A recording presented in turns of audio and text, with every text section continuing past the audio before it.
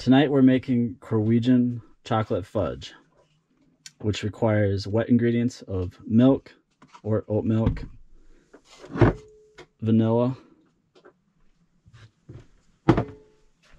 and we're going to call butter a wet ingredient for this. Then we need salt, 100% cocoa, flour, sugar. You learn this recipe and you've got dessert covered if you're the guest going forward forever. You bring it to parties, you bring it to your in-laws, doesn't matter where you go. This is legit. 1.5 tablespoons of flour.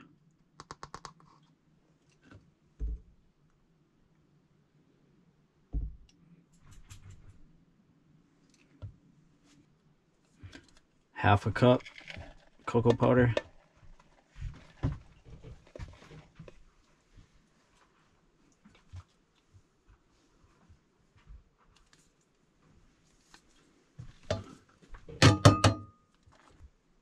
Three-quarters of a cup of sugar.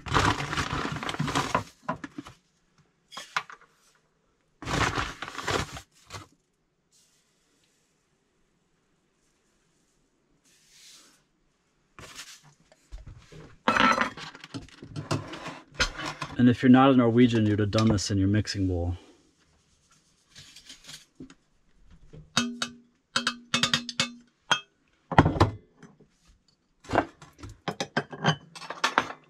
Get your ingredients mixed together real nicely. 1 cup of milk.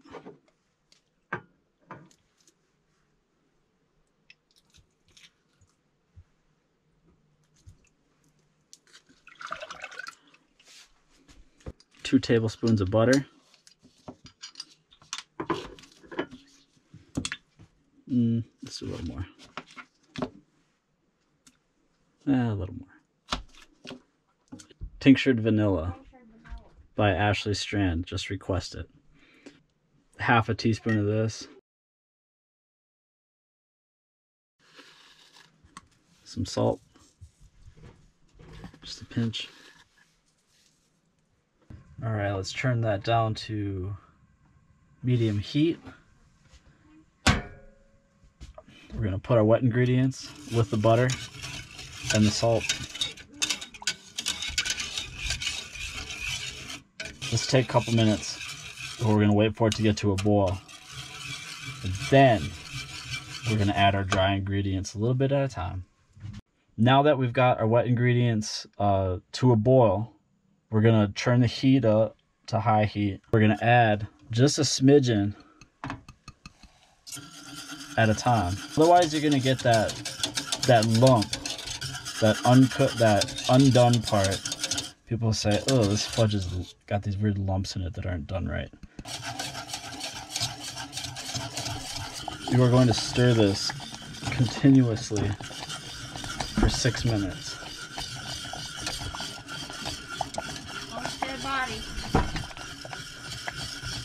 And just adjust if you're using like a gas or you don't know how much heat you're getting. Just go by how much it's boiling. If it's like bubbling over, you're going too hot. So just turn it down a little bit. But you keep stirring in order to not make anything stick to the bottom of your pan. You want this to cook evenly throughout, and it's going to reach such a thick consistency that if you're not moving it, it's going to start burning. All right, after 6 minutes, it's gotten pretty thick. What we're gonna do is we're gonna take about half of it,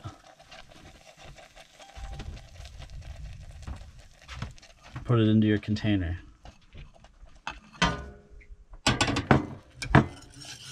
Now, keep the heat high. We're gonna go for another 3 to 4 minutes, or until it's as thick as we desire.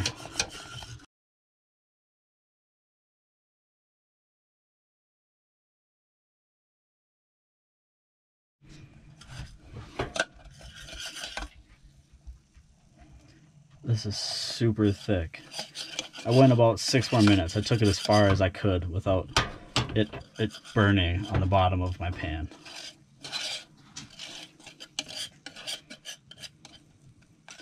Now we can just let this cool down. Your heat's off. I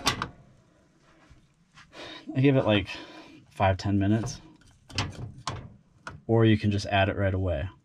But what you're going to do is you're going to take your thick Korwegian fudge and add it to your thinner Korwegian fudge.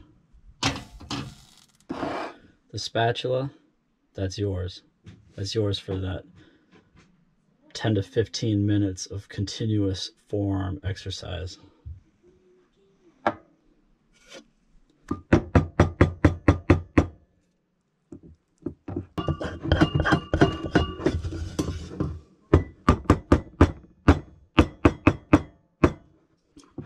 One of the best ways to transport this is in one of those double-walled mugs. You just get them from so many places. Put the cover on top, and you're gonna have, you know, a full 8 to 12 hours of hot fudge at the ready, and then you can dish it out to, it's probably 6 to 8 helpings.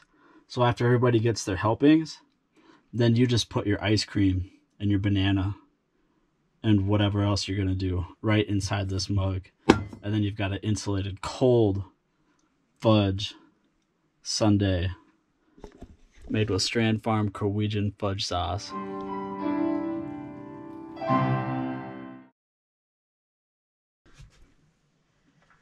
Okay, so the hard part's done. Just kidding, it gets harder from here.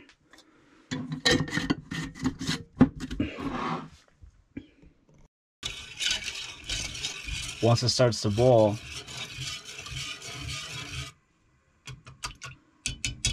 why I say bowl?